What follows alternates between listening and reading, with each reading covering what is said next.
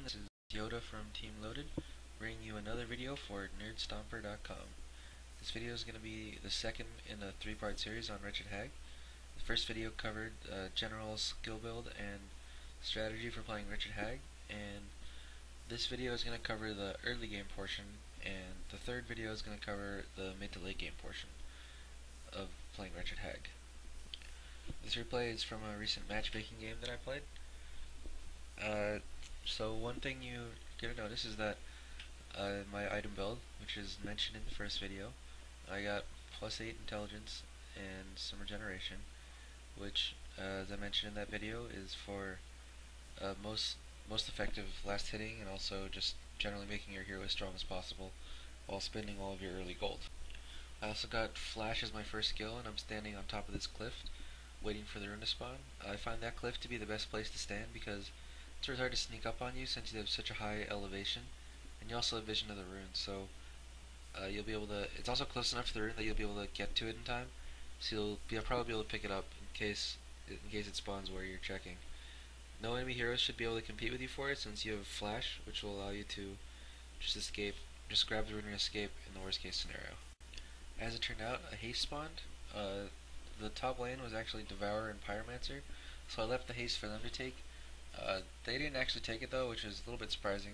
They really should have taken it since haste with Devourer and his second skill has a lot of potential to get an early Bloodlust, while solo mid Hag with haste just really has no potential at all.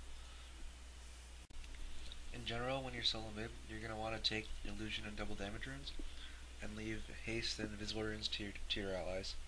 Regeneration runes obviously don't really do anything at level 1, so it's your choice whether to burn them or not.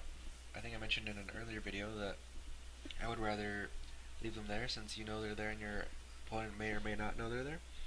So there's a chance that you'll have a chance at an uncontested regeneration rune later in the game. So if you notice, the matchup I have right now middle is an Arachna. So Hag against Arachna, generally Arachna's going to be able to outlast hit Hag and do more damage with attacks, but Hag is you're basically free rolling because he can't kill you, but you can kill him. A technique I just took advantage right there is so I wanted to get him low enough so that I could kill him with one nuke and with 2 nukes and a blink, but not low enough that he'd want to pop his flask. So obviously this is not a good strategy against anyone who realizes that you're doing it because they'll just use their flask even though it's not fully efficient. But in general, HON players like to hold their flask for when it's going to be getting full value. So if you can harass them to just the right amount of HP, which is pretty much what this Arachna's at, then you'll basically have a really good chance at killing them. Here I made kind of a blunder since I used Flash to get in close, which means that I can't use Flash to hit my second nuke, and as a result he was able to escape with red HP and then basically just get full value out of his flask, even though that's what I worked so hard to stop him from doing. So when you're going for the kill, make sure you don't flash in unless they're going to die from 3 attacks and a nuke. What you want to do is you want to nuke first and then start attacking them so you can use Flash to hit your second nuke, even though they'll be further away.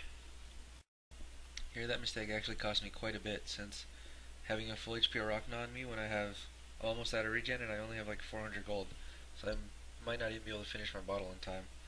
Here basically just trading away the last of my HP for some of his HP and a last hit. Looks like I could have grabbed the haste, which I wasn't really paying attention to. I kind of forgot that it was there, which is obviously not something you want to do. You always want to be remembering where runes are, especially if you leave them at level 1. I think in this game I kind of assumed my allies would take it, even though with vision, I didn't think it would be necessary for me to check since I thought my allies were going to take it at level 1 for an early Bloodlust. Anyway, after all those encounters, I found myself in a situation you don't want to find yourself in. Basically, you have just over 500 gold, you're at really low HP, and you're out of regen. So basically, you can't touch creeps, but you only need 1 creep for your bottle. So what are you to do? Basically, you should. The answer is just sell one of your stat items to get your bottle. You really don't want to be selling them, but it's selling them the cost you incur for selling a Mark the Novice is much better than having to just sit in lane not touching creeps until it gets all the way to your tower, which could be any number of waves since the other hero could be pulling the wave back as well. So in this game I was able to employ that tactic to basically just save myself from completely getting dominated in the lane. Now it's about the 4-minute mark, which is why I started walking bottom. What I should have done is been a lot more attentive to the time and just made it so that wherever the rune spawned, I was going to get it. As it turns out, I got pretty lucky and the rune just spawned top anyway. But what I could have done is just like, as soon as he started walking bottom, just follow him bottom, and if the rune spawns bottom, use my flash to get to the rune before he does. Here, one thing that you're going to be able to take advantage of with Hag is that it's pretty hard to kill you when you have like a haste and flash. So if an enemy uses, enemy heroes might use like their potions or just play a little more aggressive than they should be, since usually you won't be able to just walk up and kill them, or walk up and, or like normally like where they're rocking to use the flask there, normally a hero wouldn't be able to walk up and interrupt his flask without taking significant damage. But since I was going to refill my HP anyway with bottle, and I had a haste and I had flash, I was able to just attack him basically for like 200 HP, which is really what you want to do with Hag. Another tactic I mentioned in the first video was that once you get your bottle and you're getting every rune, you should be trading HP actively with enemy heroes. So what I did there was basically I just walked up to him and then used my nuke and just started attacking him. Like if he attacks me back, that's okay, since I'm probably gonna fill my bottle up with the next rune. So basically you're just trading HP because you have access to infinite HP. As a result, I got him low enough that I was just able to flash in and kill him. Obviously he probably should have just gone to the fountain there instead of just dying, but it's a mistake most people are gonna make. Like he was only in the lane, like he just used the health pot and he didn't really want to go heal. So I was able to I was basically just able to kill him because he didn't want to go heal. I think based on what happened, like after I used my nuke, he might have been baiting my nuke and then he was gonna like use his second skill, so it wouldn't do enough damage, and then like maybe attack me to death. But like that, I'm not even sure who would win that conflict, since I still had quite a bit of HP at the end of the fight. So maybe that wasn't the best idea for him to try to pull off. Since it took significant damage and used like all my mana to kill him last time, this bottle is probably not gonna fill up my HP and mana enough to like trade HP with him and just continue sitting in the lane. So I can like walk up and use one nuke and then I'm out of mana, right? So basically, if there's not gonna be a rune spawning soon and you're out of mana and HP, it's not that bad to go back to the fountain, since going back to the fountain also enables you to buy a teleport scroll and start TP ganking, which is really something that you want to be doing with Wretched Hag, since her flash has just huge synergy with the teleport scroll. Like if I teleport anywhere on the map, then by the time the other heroes react, they're probably already in range of flash and then slow from HON. So basically TP ganking with Hag, especially if you get a kill early mid, is really, really strong. Most enemy heroes probably also won't be expecting the burst that comes from like your nuke, your third skill, and your ultimate. So if your lanes are like good at all at killing them, which my lanes were this game, we had the Slither and a Swiftblade bottom, and we had Devourer and Pyromancer top. So just two dynamic lanes that could definitely contribute to gank. Didn't look like there were any opportunities as I left the base though, so I just walked back to my lane. Remember, it's important that you notice that I walked there instead of teleporting there, since walking there keeps my teleport scroll open to set up counter ganks if they should happen. So essentially, basically you just worked another aspect into your Hag gameplay. So aside from just trading HP with the guy in mid and like maybe killing him if he stays too long, you also now have another trick like up your sleeve, which is using your TP scroll to gank when the time is appropriate. So in order to effectively counter you, the enemy team's gonna have to watch out for like basically just counter all these aspects of your game. Like they're gonna have to be careful in every single lane and also be beating you mid. Right? In this game, it looks like I saw an opportunity top, but it wasn't really an opportunity since they just got a double kill before I even got there. When you're playing Wretched Hag, it's very important to like be able to analyze situations in side lanes very, very quickly, because like there, I probably shouldn't have teleported, since me TPing there really just didn't do anything, since we're gonna get a double kill anyway. So it's important to note. It's important for you to be able to evaluate how like these situations are gonna end up before you waste a teleport scroll like that. So I checked top rune when I teleported there, and since it wasn't top, it's probably bottom since they haven't left their lanes yet. Here I kind of made a little bit of a loose play. Like I really wanted to get the rune, but I got spidered, so I basically lost like more HP than a full bottle, which is really not what you want to which is really not what you want to do when all you're doing is getting a rune. But anyway, so when I just picked up that invis at like red HP, most Richard Hags would probably go heal, so it's very likely that the other team expects me to go heal. So one way I could take advantage of that is since I have an invisible rune, it's very unlikely that I'm gonna die since I have invisible rune and I have flash. So normally I'd have to use flash to position myself to land my area effect nukes properly, but since I have flash, I can just use flash. Since I have invisible rune, I can just walk there while invisible, and then use flash to escape after I land my nukes. So having red HP really isn't that big of a deal, especially since as soon as I pop out of the invisible, I'll be able to use more bottle charges, and then when I use more bottle charges, I'll be able to heal myself up for the end of the fight.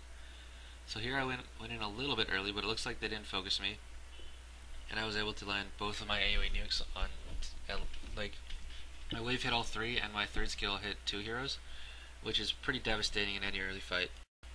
So what I should have done after getting that double kill is, instead of like walking through the river to get back, I should have just like walked through the forest, since walking through the river just like makes me kind of vulnerable.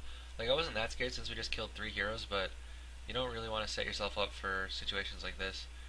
Like here I was obviously fine since it was only a rock and I could just flash, so it wasn't that bad of an error. But you don't want to risk yourself to situations that that could have been a lot worse. Like what if it was a rock and one other hero? Like it could have easily just died there. So I should have just run the safe way, since I'm not going to be killing anything, and I don't want to have any chance of my hero dying, especially like when I'm 4-0, have a streak, and dying just increases my dead time, which means that I'm not killing anything. So here I bought Steam Boots, which is definitely the right item choice, since it's basically just the most efficient way to increase like the power of your hero for the amount of gold you have early. Like 1,000 gold could not be better spent than upgrading your marchers to Steam Boots in terms of making your hero more powerful in early fights. There obviously I just utilized the fact that Hag is really good with teleport scrolls, since even though their fight was happening like in the middle of the lane, I was still able to teleport there and almost instantly contribute to the fight because of flash. One thing in this game, I don't know why my allies engage bottom, but since they engage bottom and I just recently used my teleport scroll, I'm not going to be able to help them. But what I am going to be able to do is play really aggressively at this tower, since my allies are getting ready to fight bottom. All the enemy heroes are probably going to be bottom, which means that I'll be able to play aggressively at this tower. And if my timing was a little better, and if I was like actually looking at it, I probably would have been able to take it, like get the last hit for it. Generally, getting the last hit for a tower results in less total gold for your team. But with Hag, before you have Puzzle Box, gold on your hero is much more important than gold on other heroes. Since the power jump you get from getting a Puzzle Box 3 on Hag is much bigger than the power jump you get from getting other items on other heroes. Except maybe like Blink on, or Portal Key on Earthshaker or Magnus. And by Earthshaker I mean Behemoth. These Dota and HON terms, they really should just name the heroes the same thing. It'd be a lot less confusing.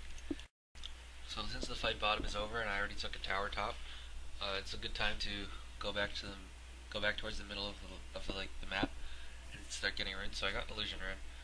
The best way to use Illusion Rune here is to use it and then use the images to stack multiple neutral camps while your hero is doing something else. So basically you're getting like farm for 3 things. Since your images are pulling a camp and your hero's like doing something else, you get experience. You get like 3 times the experience. But this game, I think I was just way too lazy to do that, so I just used my images to last hit with my hero.